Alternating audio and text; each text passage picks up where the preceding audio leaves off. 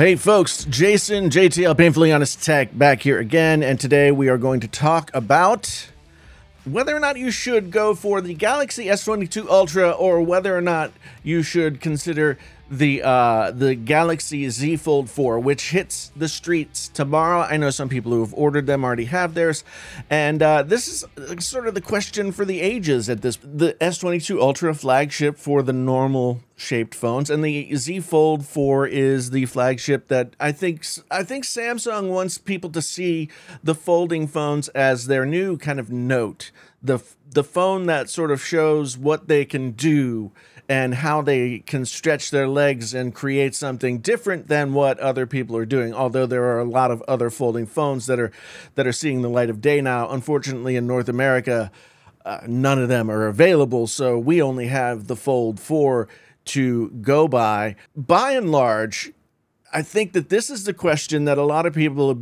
been maybe asking themselves. Maybe somebody has already picked up the Galaxy S22 Ultra and is thinking about trading it in for the Fold, or maybe they've been waiting to see what the Fold is to see whether or not they get the S22 Ultra or they get the Fold, or they wait until next year for whatever else is coming. There are a lot of things that are going on. I know I've had a lot of questions about whether or not you should consider this, that, or the other thing. And so I thought I'd do a video where I did a poll on my channel, community page. And if you're not already subscribed to the channel, subscribe to the channel. You can find the channel community page right on the top bar of the sort of guide on the channel homepage itself. It says community. You can to there. And anyway, did a poll, got a bunch of comments back, got over 600 votes. I can't remember exactly how many. The results were very interesting. I'm going to reveal the results and some of the comments later on in the video, but I thought first I'd do a little compare contrast with the Z Fold and the Z Fold 4 and the S22 Ultra, and see really, like, is there a marked difference? Is there one that's better than the other? And if so, how or why? GSM Arena does a really great breakdown. Pretty much you could put any phone that you want into GSM Arena's web page, and it will show you the combination of those two with all of their specifications. And then, okay, here we are. We have the Z Fold 4 versus the S22 Ultra, and we know, so the S22 Ultra came out in February. The Z Fold 4 is coming out tomorrow. You're getting almost 11 millimeters more with the screen on the S22 Ultra than you are on the front screen of the Z Fold. But of course, you know, the big ticket item on the Fold is the unfolded screen, right? They both have Gorilla Glass Victus Plus. They both have glass back, aluminum frame, IPX8 water resistant versus IPX68 dust and water resistant. So it's water resistant, the same water resistance, but the 6, I guess, means that it's also dust resistant. You've got armor aluminum frame on both. You've got stylus support with the Z Fold, and you've got a stylus on board with the S22 Ultra. The screens are basically the same, although the S22 Ultra does get about 500 nits more. That 550 nits more brightness. The size is 7.6 inches versus 6.8 inches. The pixel density, which is how many pixels per inch, is greater on the S22. For the OS on the Fold, we've got Android 12L, One UI 4.1.1, and then on the S22 Ultra, we've got Android 12 and One UI 4.1, Qualcomm Snapdragon 8 Plus Gen 1, 4 nanometer, and then we've got the Qualcomm Snapdragon 8 Gen 1, 4 nanometer on the S22 Ultra, and then of course in Europe you get the Exynos chip, which nobody likes. So SD card slot, no.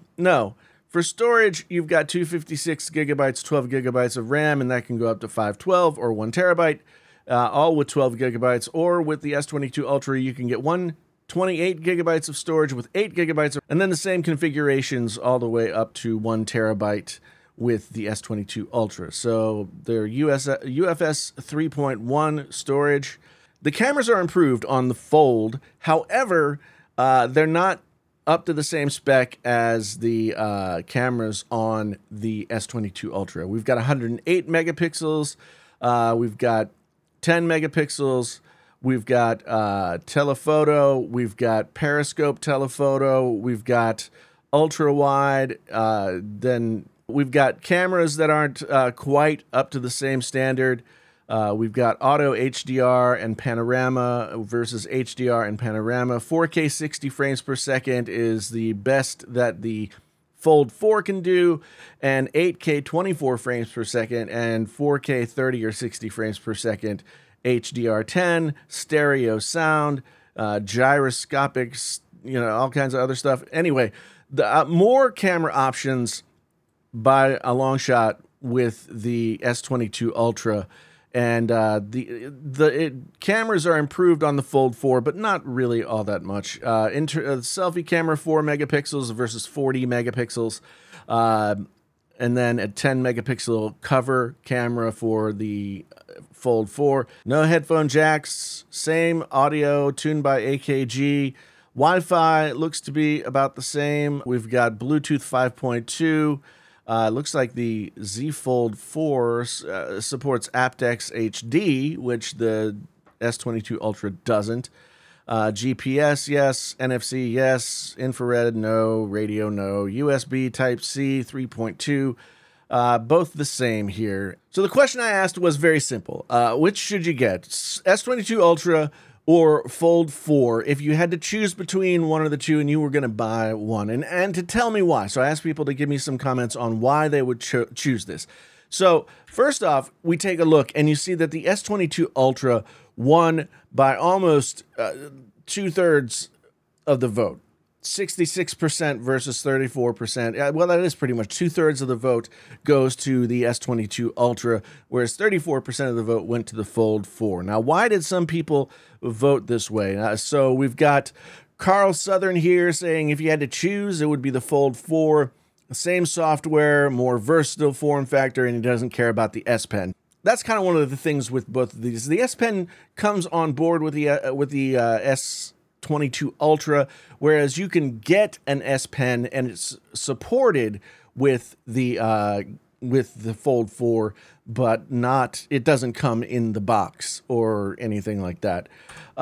Then some of the reasons that people didn't want to go with the Fold 4 is durability, and I can speak to that because I've had 2 Fold 3s and 2 Flip 3s.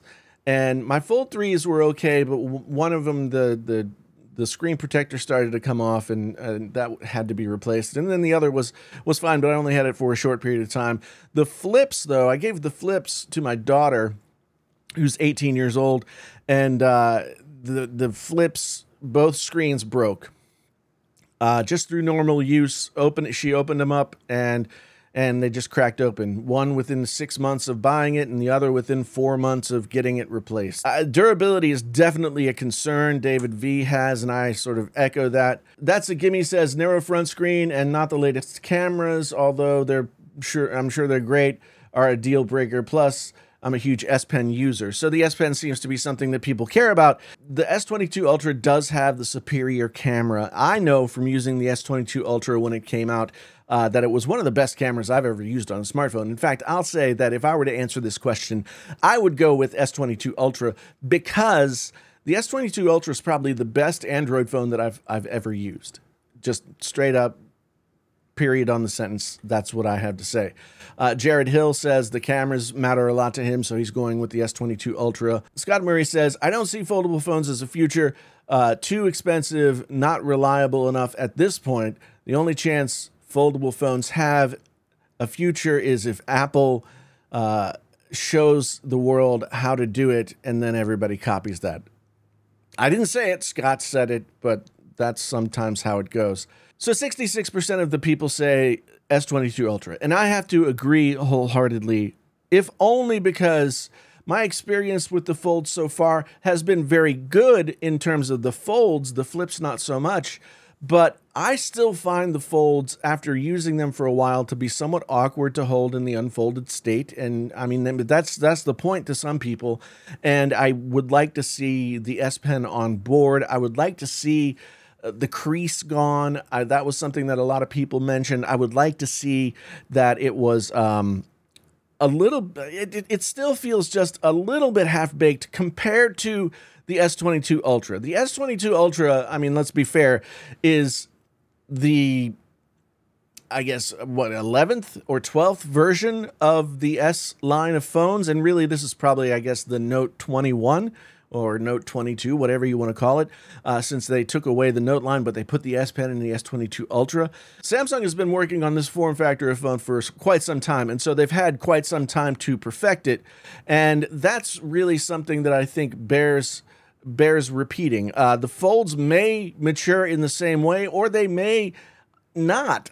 Honestly, I kind of see this as a make or break year, and the thing that really turned me off from going with the Fold as something that I would recommend this year is actually none of the things that people mentioned on here. One of the problems that I had with the Galaxy Z Fold 3 was the battery life. The battery life was almost a day, most days for me. And that kind of was a problem when you have the S22 Ultra that gets very good battery life. Most slab phones these days get very good battery life. The iPhones these days are crushing it on battery life. And the Fold 3 just wasn't getting me through the day. But the Z Fold 4, the one thing that I wanted to see from the Z Fold 4 was some improved battery life. And at this point, not having one in hand, but looking at the specs, the battery is still 4,400 milliamp hours of battery. That's the same as it was in the Galaxy Z Fold 3. I don't see anything that's going to change that. And so I can only see the same battery life with the Z Fold 4. And that to me is a big letdown when it comes to the Z Fold 4. There's not enough that's changed about this phone to make it worth ponying up $1,800, or even if you wanted to trade in and get $800 or $900 off, you're still on the hook for $900.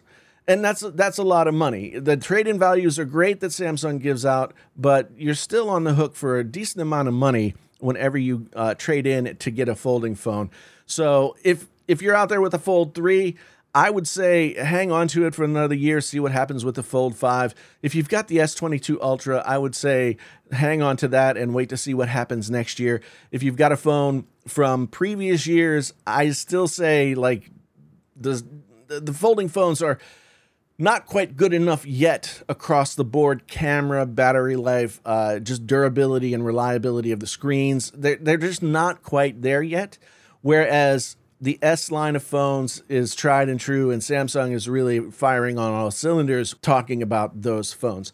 What do you think? Let me know down in the comments. Would you go for the S22 Ultra? Would you go for the Fold 4? Would you go for something else?